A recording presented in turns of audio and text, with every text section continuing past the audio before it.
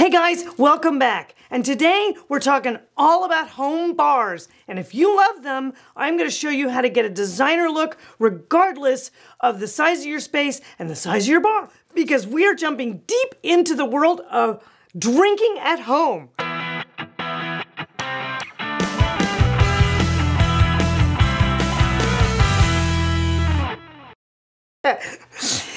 Now, for all of you guys with small spaces, hang on till the end because I've got some tips that are just for you guys. Now let's dive right in. Guys, there's 3 types of bars that I'm going to be talking about today. The first one is your built-in. Got a counter, people can sit at it, back counter, shelves, all that. Second one is a walk-up. Now that's typically no seating area space. You can walk straight up to it, often found in a butler's pantry or something like that. Sometimes they're even dry, which means they have no plumbing. And then the third type that we're talking about is bar as furniture. Ooh, that's a fun one because it's got cabinets, it's got bar carts, it can do shelving. There's all kinds of things that we can do with that. So here we go. First up are the top 10 tips for a full-on wet bar that you would be building in to your space, or perhaps you already have one in a place you're in. So usually these types of bars are located away from the kitchen. So they're sometimes in the great room or between the living and dining spaces, somewhere in that area. And you definitely want to have some very basics covered to make sure that that bar functions as a full bar away from the kitchen. So number 1 is you want a back bar, counter, and a front serving counter, which is a seated space, etc. Number 2, you always want them plumbed and you want a nice deep sink. You can have it larger or you can have it smaller. I've done all shapes, doesn't matter. Number 3, you're gonna need circulation space of about a meter or 36 inches between your back bar and the front counter. So you gotta build that in. Of course, number 4, refrigeration. You gotta have that for sure. Under counter is usually best. And I like to make sure that if you've got the room, you can also do a separate freezer or like an ice maker so that you're not traipsing back and forth to get ice. That's a key thing. Number 5 is of course the cabinets and tall drawers for liquor storage and things like that. 6, something people forget about a lot is enclosed trash and recycling, because when you're making cocktails there's lots of fruit rinds and stuff that ends up going into the garbage, so you want to make sure that you've got that right there. You don't have to traipse around for that. Of course you need shelves. Number 7 is shelves for liquor, and those can be so fun and decorative. They can really be a feature element or they can be something much quieter. You also need drawers for tools and kind of glass storage. So some of the glasses may be displayed, but some of them may be in pull-out drawers, which just makes it easier for you. You also need linen storage because you're using bar tools, things like that. Number 9 is task lighting, because believe it or not, you're in there and you're chopping away at things and you want to be able to see what you're doing, so it is a working space. And then of course you want decorative lighting because everybody wants to look sexy and groovy at your bar, so you've definitely got to get some cool, groovy, decorative lighting happening. And number 10 is a little bit on the optional side, but if you've got the room, I always put them in, which is considering one of the small drawer glass dishwashers. Because if your location is far from the kitchen, you're gonna be hauling those glasses back and forth, and you've had a couple of drinks. Who wants to do that? It's gonna end up as a big mess. So now those are the components that you wanna get into your bar. But what about kind of your style statement? Well, the great thing about that is that the bar can absolutely 100% reflect your style, regardless of whether it's minimalist, contemporary. Like I love this one that's just the cool clean arch with like a plaster wall behind it and simple backlighting. Or if you're boho maximalist and you want to go all the way to the other end, oh my god, this one with the mirror on the back wall that reflects the emerald lacquered ceiling. Oh my god, that is an exquisite space. Or perhaps if you're a little bit more kind of, farmhouse in that area, I love this one with the Windsor back seat bar stools. Those are great, and the little beams, so they can totally express your style. The things that you want to make sure that you include are things like mirror, always good. Underlit shelves, I like them underlit, backlit, uplit. any way you can get some cool LED lighting going on, you know, you can see that it really enhances spaces when you're using them. Downlights, pin lights that are coming from the soffits or from the ceiling, those are super useful to kind of make things pop and sparkle a little bit. And then of course you want real countertops. So you need either stone or quartz or something like that because it's akin to a kitchen. A lot of bars use a lot of citrus. And so there's so much liquid that, you know, citrus tears up anything else except for really inert surfaces like stone or quartz or things like that. So guys, this is a bar I'm working on right now, and this is a perfect example with the back wall covered in mirror. And then what I did was I both uplit and underlit shelves that have a wood frame around them and then a glass center. So the light travels in both directions. So it both uplights the amber colors of the liquors as well as downlights and hits the glass. So this is going to be beautiful when it's done. Now, next up is the walk-up bar. Now, these are great, and so many people really have these as opposed to the full wet bars because you can stash them in all kinds of like sneakadoo little places, like, you know, an unused corner, even under the stairs. Take a look at that one. A closet maybe that you are underusing. Maybe you have a butler's pantry that you don't have a butler for. Who knows? You can put them in a lot of different places, and they can even kind of be just sort of as a backdrop closet. So they're really useful. Typically, these are what are called dry bars, meaning that they don't have plumbing in them. But sometimes if it's not too far from maybe a bathroom or something and you wanted to add a sink, you can.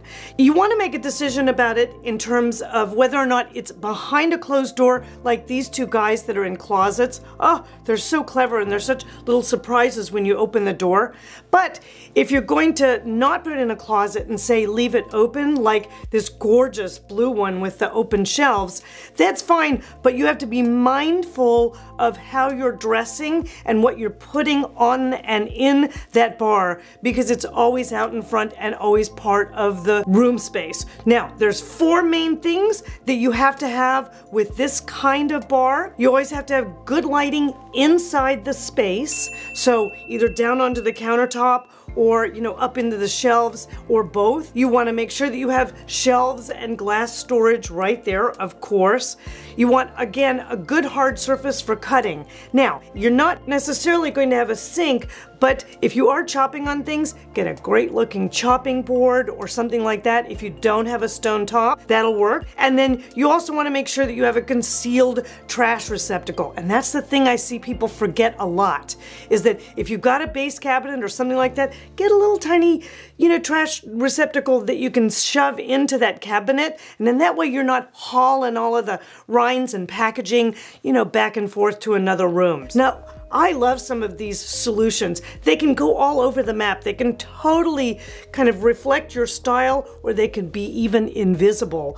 Like, you know, the ones that hide behind this closet door. I love this beautiful one behind the naughty alder wood doors, and those doors slide out and telescope back in. That's a great look. Or this little tiny nook kind of right next to the entryway to another room. I love it. You open the door and the whole thing is this sort of lovely bright orange, which is gorgeous. Those are great. The other one that I found so exceptional was this one that was kind of wedged into the wall, but what they did was they made the closet doors really this gorgeous, sensuous wood sculpture. So it became a feature even when the doors are closed as well as when they're open. Or even this sweet one where it looks like it's in a little beach cottage or something and it's just wide open, but they've done a nice little decor piece and the 2 stainless refrigerators are right there in front underneath the counter. So that all looks very sort of inviting, and I just walk up and make myself a Mai Tai, no questions asked. I want to give a big shout out to all my new subscribers. I'm so glad you guys have joined the channel. It's going to be so much fun. And for those of you who haven't yet, hit that subscribe button and be sure and ring the bell, because when you ring the bell, you get notified every time I post a new video or go live, and we're going to be doing a lot of that's coming up. Next up, the most fun of all is bar as furniture. Oh, this one's so fun, and it's mostly what we're all dealing with who have rental properties or tight spaces or, you know, different types of spaces like that where you're not actually building something in. Now, This goes all over the map, right? We've got bar cabinets. Oh, I'm gonna show you some groovy ones. There, you can even do kind of a console as a bar top. Shelving, that's also an option. And of course, the classic and my favorite, the bar cart. It's on wheels, it can go anywhere. So now, as you can see, there's tons of ways you can interpret this too, and there are some really great pieces out there. Like for instance, Pottery Barn as a line has built out this gorgeous collection of modular pieces. So you can literally do one piece or you can do like 4 or 5. I mean, these are great. They're all modular and they all kind of plug in. It's fabulous. I also love the sort of glamorous, almost kind of deco statement to some of these other cabinets that are up on legs like that, which was the traditional style of bar cabinet. Gosh, these brass ones that open up and then they're like this enameled robin's egg blue inside. That is fabulous and so sexy. That would look great open or closed. You can just choose to do some console pieces. I love this sweet little one that's kind of a cornflower blue in this lovely kind of little transitional space, which is great. Here's one where they put it in a niche in the corner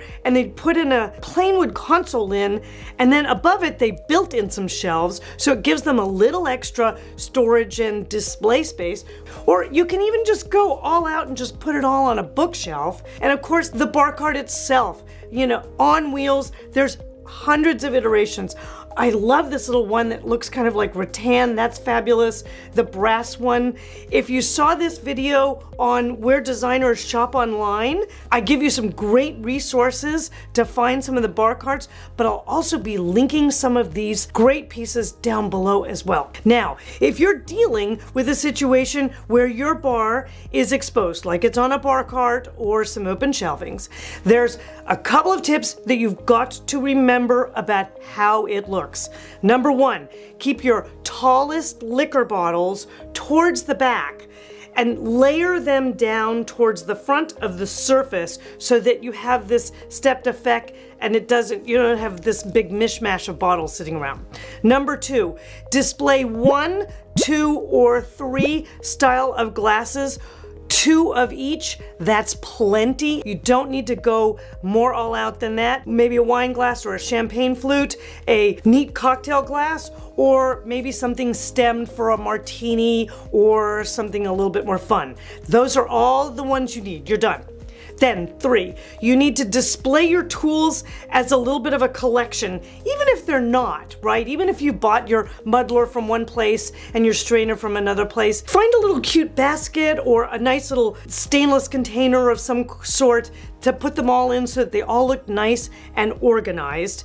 And then don't forget a little bit of a decor piece. Like I love this beautiful piece. It's an all white bar and they just plop this pretty little floral arrangement on that, or this one that has the nice little artwork piece on it. There's always a little piece of something that references the rest of your home and isn't specifically alcohol related, but looks really nice and makes the piece look like a piece of furniture. Functioning, thank God, but furniture nonetheless. Now, once you've decided what kind of cool and groovy bar that you're gonna set up for your home, you're gonna need a couple of basics. And those are things like, you know, your ice bucket and tongs, your wine and spirit decanters, maybe one of each, cocktail tool set, you know, you gotta have the basics there, shaker, and a mixing glass. There are some great ones out there, and of course, great glassware, right?